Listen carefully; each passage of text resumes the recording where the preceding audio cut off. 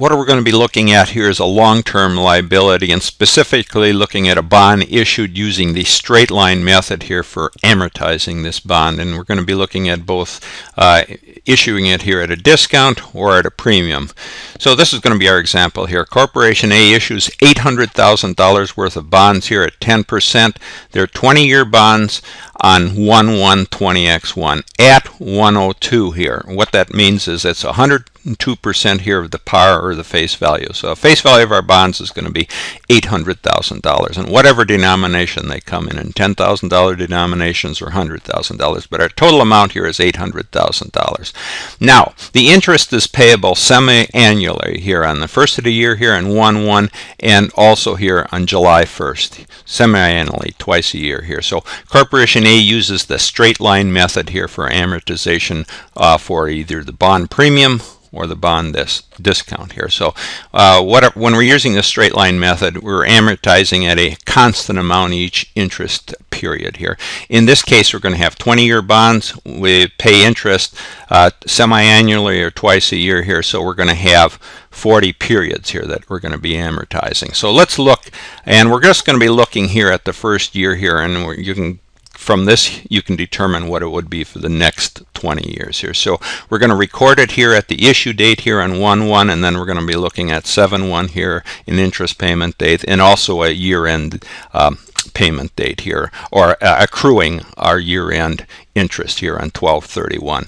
And we'll start here where the bond sells for more than the face value. That is, it sells at a premium here. So what we have to do is we have to set up these accounts. We're going to have a cash account, we're going to have some liability accounts here for this bonds payable, and we're going to have a premium account here, and then we're also going to have some interest expense here on this bond. So let's just step through it here, starting out with the issue date here on 1/1. So what we were talking about, we issued $800,000 worth of bonds here at their face value or their par value, 800,000 times 102%. So what we're going to receive here is more than the $800,000 worth of bonds that we issued. We're going to receive in cash $816,000. Simply the $800,000 here of par or face value times 102%.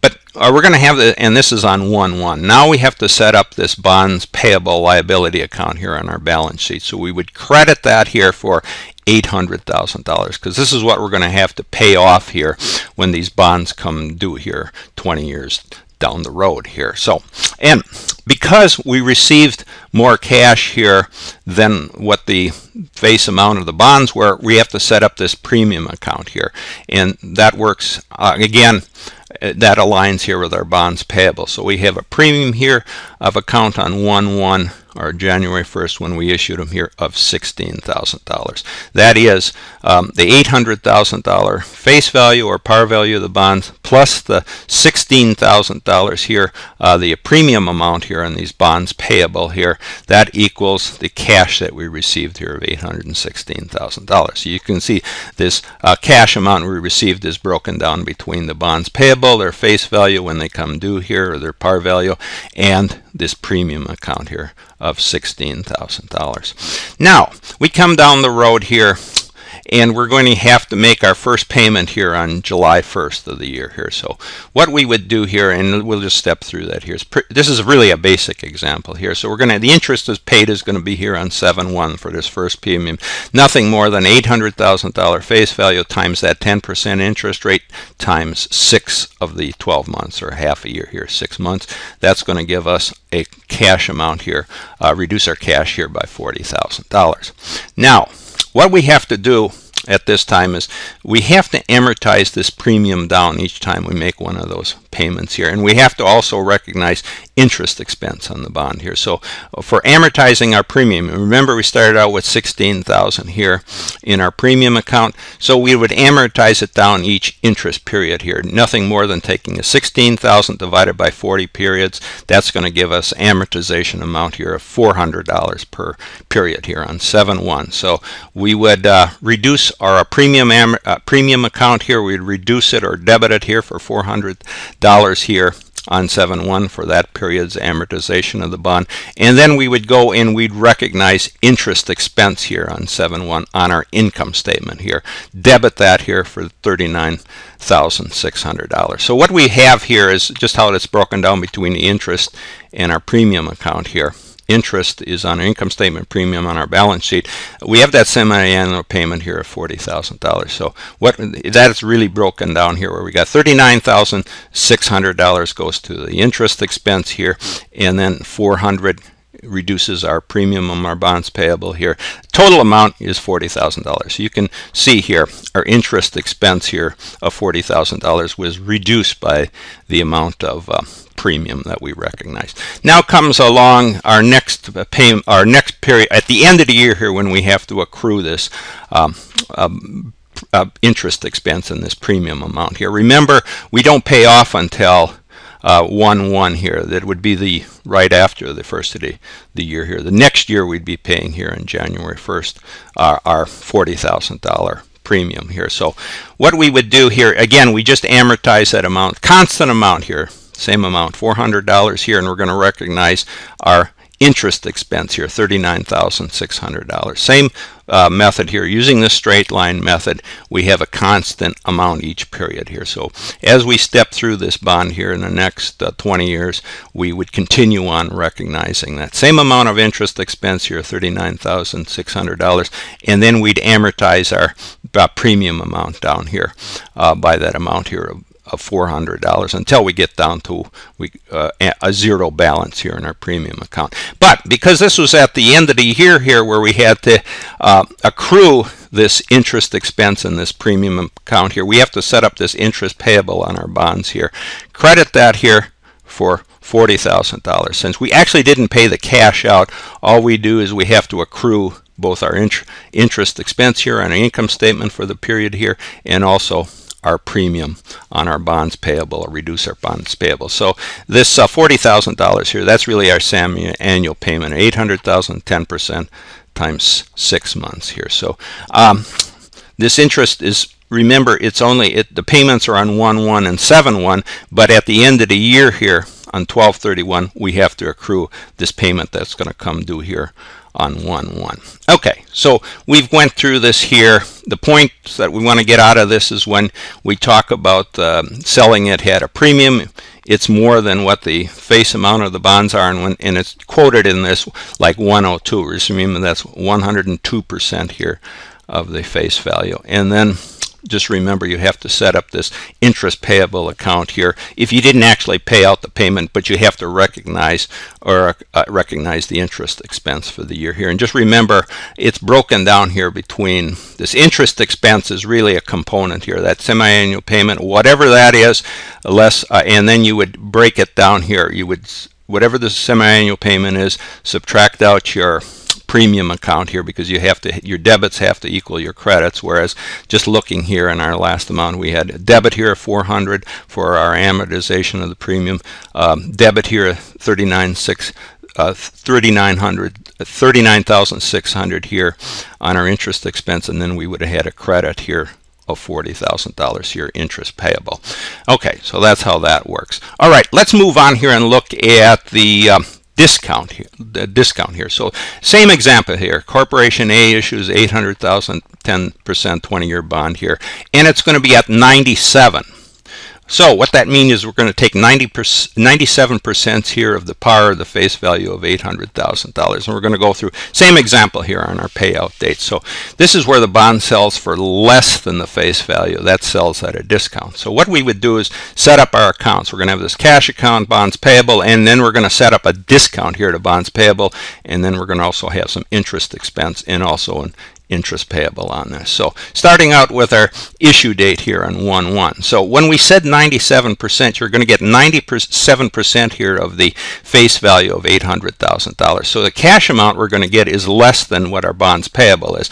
That works out to $776,000. That's when we issued here on 1/1. So that's the cash we're going to get here in 1/1. And then we set up our bonds payable the same amount here.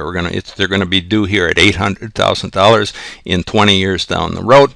And now we set up this discount to bonds payable here. Now remember, this is going to be a contra account to our bonds payable here. It just works in the opposite direction here. So what we have to do is we have to amortize this bond when it gets down to $776,000. So we're going to actually pay $800,000, but for our interest expense that we're going to accrue here, we have to set up this discount here. So what we would do here on the discount, all we do is we take, well, that is here, this $776,000 here, and then the discount would, you have to credit here of $800,000, and then we got the $776,000 debit amount here, so the balancing debit amount here would be $24,000 in our discount to bonds payable. Remember, that's a contra account here. That's on 1/1 here.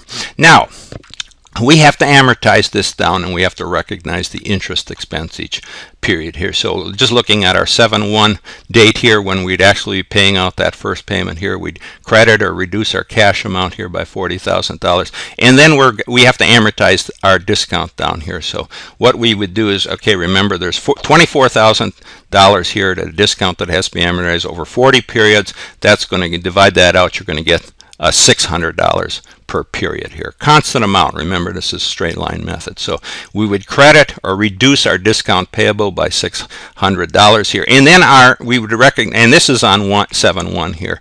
And then our interest expense here on our income statement, we would debit that here for $40,600. That's simply taking that semi-annual payment here of $40,000 here, and we have to break it down here. We have to actually increase our interest expense by the amount of the discount here to come up with our balancing amount. So our interest expense becomes the discount amount here plus that payment. So the discount, so the interest expense $40,600 less the discount here of $600 gives us that $40,000 here, or semi-annual payment of $40,000 here.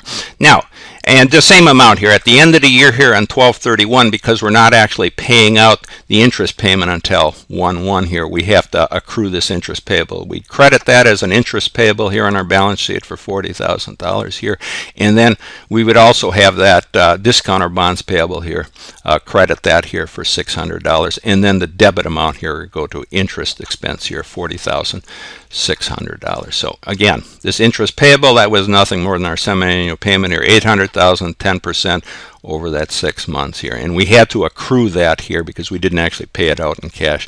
We accrued it because the payment is going to come due here just the following year here on 1/1 here. So you can see what we want to bring away from this here is, remember, with the selling at a discount, and it's quoted here at 97 or 97%, take that times the face amount here of the bonds, or the par value of the bonds, so that's going to get the amount of cash that you're going to get here. In this case, it was $776,000. And then our bonds payable, they're going to be $800,000 here. That's what's going to have to be paid out over those 20 years. And then we have to amortize it using that straight line method. Simply the discount amount that we calculated here divided by the number of periods, that's going to get the amortization per period here. So what we want to do here is we would continue on this here for the next 20 years. For each semi-annual payment, you've got to recognize your discount amount here, and then also your interest expense. Remember, your interest expense that you're recognizing in income statement